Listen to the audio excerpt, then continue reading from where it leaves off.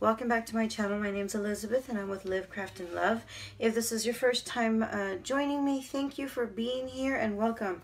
I am here today to walk you through my DT project for countrycraftcreations.com.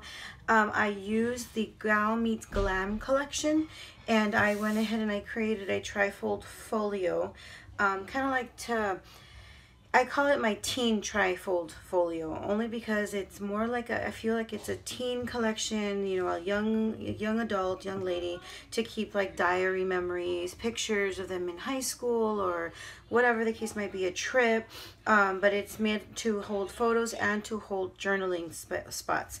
So I am done with it. I'm going to go ahead and go through the walkthrough. It does have a seam binding closure, as you can see right here. In the front, I went ahead and I matted a 5x5 square, scalloped edge the corners. This is a sticker from the sticker collection that I stickled around, and also 3 stickers that are tags that I backed on cardstock. And I did have like a little section, like if they want to tuck in something right here, they can go ahead and do that. I surrounded also everything else by flat back pearls that I received in my DT package as well. The spines are 2 inches. I double matted both spines, just like so. And the back has the same double matte pattern paper. Now when you open it up, it does have a seam binding closure. So you open it up and it, like I said, it's a tri-fold folio, so it opens up all the way. I created 2 pockets in the front and the back cover. The pockets hold little mini journals. These are stickers from the sticker collection, and it's just plain sketching paper is what I used, and I actually threaded the journals. And this goes right here. Like I said, it's meant for to keep kind of like a little diary / journal, whatever the case for the person might want to use it. They can like put little pictures and then write about them in here, and they have separate little journals for whichever occasion they want to write about. Then here, let me go ahead and open this side up. Here you have, this is another sticker element from the sticker collection, another flat back pearl. This right here is perfect for a photo, and you flip it up and down, and the same thing, they can either journal or put photos here and here as well. When you turn it over, this has a little pocket. Now I did use an envelope, and I matted the envelope with the design paper, and inside the envelope is a little card, so they can either put a picture and write about it and keep it in here, and then they can also just stick some more stuff in there if they want to and slip that right into that pocket. Now this can have inserts if you choose. I did not put inserts yet, but I'm thinking I'm probably going to add inserts here for the 4 pages. The next page has a pocket here and a little tag that they can also journal on. You can also add another little, you know, booklet or whatnot. I probably might add a little bit more to this later on, because I am going to put this up for sale. If anybody's interested in purchasing it, all they have to do is just email me. My email will be down below, and I will be adding all these extras that I'm talking about. You turn the page over, and I love this layout. I'm really hoping that my camera is catching this, and I think it is, yeah.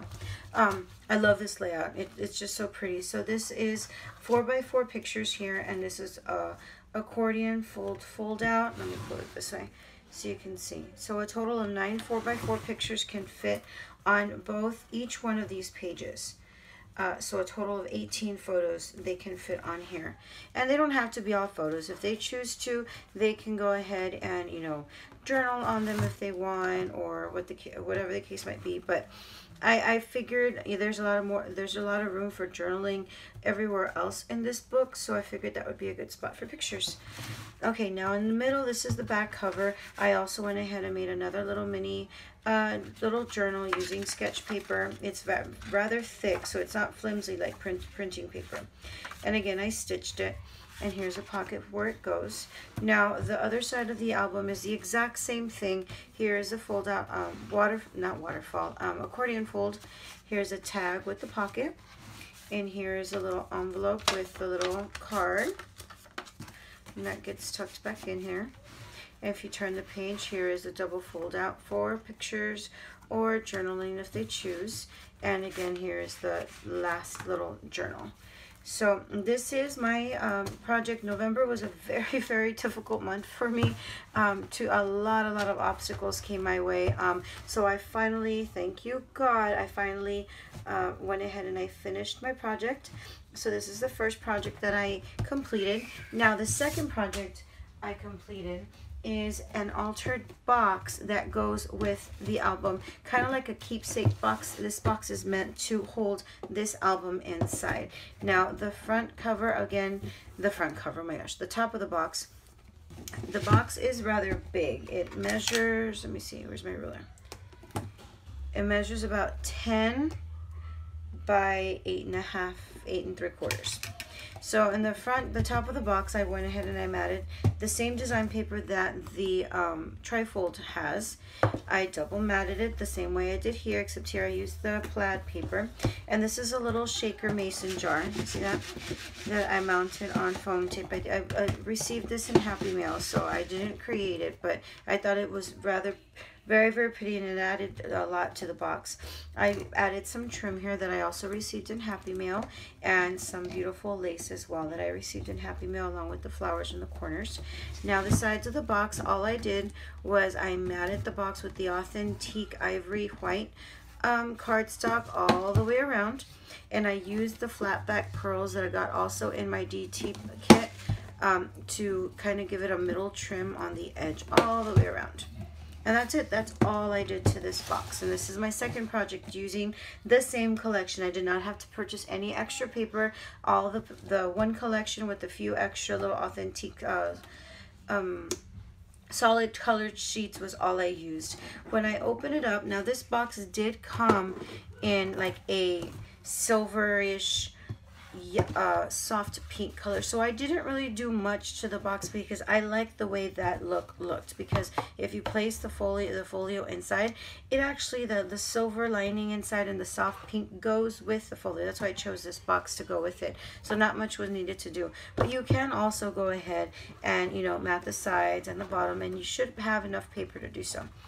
What I did with the extra paper is I went ahead and I altered a little composition book journal, so that way I can go ahead and add this also to the box. So this now can be a little diary that goes along with the folio. And this is paper from the paper collection as well. So in the end, the journal goes here, the folio goes inside, and then the box gets closed down. And this can fit right into, you know, a teenager's shelf, under her bed, you know, in a drawer somewhere. It's perfect. So like I said, I will be having this up for sale along, it's the entire thing, the little composition book, the Tri-Fold Folio, and the box, the keepsake box that goes with it. So if in any case you're interested in it, please email me. The email will be down below. But this is what my project is for Country Craft Creations. I loved the paper. All the links to everything that I used will also be in the description box. I'm hoping that you all enjoyed the tutorial, and I can't wait to get started on all of the Christmas crafts that we're going to be working on, that I'm going to be working on, and I can't wait to get my next DT kit. I know I'm late, but I promise I will catch up, and I will give you guys all the projects as soon as I receive that DT kit. So I'm super excited. You know, the month of November is behind me, and I want to keep it there. So I'm ready to move forward, and I'm so glad to be back. Thank you guys so much for being patient with me. I love each and every one of you so much. As always, live passionately, craft often, and love endlessly. Don't forget to like and be subscribed to the channel. Bye now. Big hugs.